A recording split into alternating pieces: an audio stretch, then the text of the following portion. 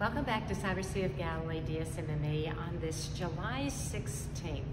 July 16th is a very special feast in the church. It is a Marian feast, but it's Mary towards a particular type of spirituality, wouldn't you say, Sister Maria Andre? Yes, Our Lady of Mount Carmel is the patroness of the Carmelite order. So we're Dominicans, but we also love the Carmelite spirituality. And there's so much that I think all of us can learn from Our Lady of Mount Carmel. That's true. And here we have St. Teresa of Avila, and we wanted her to be with us on this particular feast day because she was a Carmelite. You might know many Carmelite saints when you think of Teresa of Avila, and you think of St. John of the Cross, and you think of St. Teresa the Child Jesus.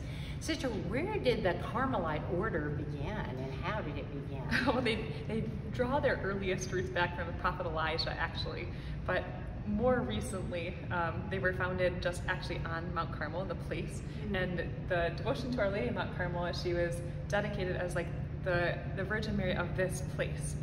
So she was pictured as the mother who right is like on this religious order of this mountain, and I think like that's beautiful because we have so many Marian apparitions where she is Our Lady of this particular place. Yes. I think of Our Lady of Guadalupe, or you think of Our Lady of Lourdes, and oftentimes she appears to us in the way that she can meet us best.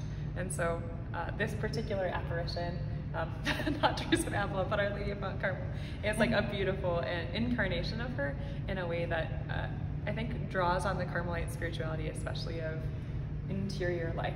I was going to say, because it's so different from the Dominicans. I mean, we have the interior life because we're contemplative apostles, but the Carmelites very especially stress the interior life, meaning... Yes, well, it's beautiful that this retreat, or this feast day often falls during our community retreat, because it's a very interior contemplative time. It's totally dedicated to prayer and being with the Lord alone.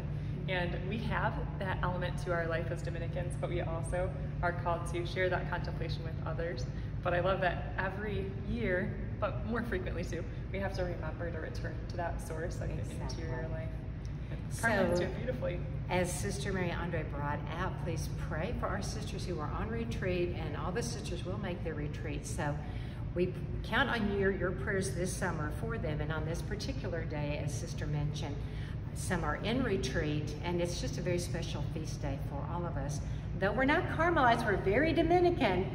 You can see the differences in the habits, but we do love our relatives, the Carmelites, as well as the Franciscans and the Benedictines and the Jesuits and the Augustinians, and all the orders in the church. So, blessed feast of Our Lady of Mount Carmel, signing off from Cyber Sea of Galilee, DSMME.